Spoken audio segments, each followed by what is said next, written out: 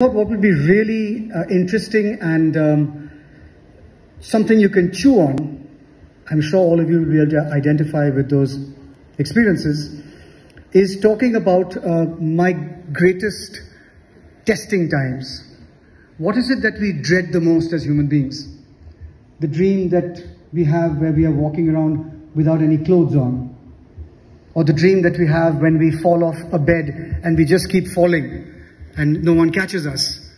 These are basically dreams that are talking about our subconscious fears of humiliation and of failure.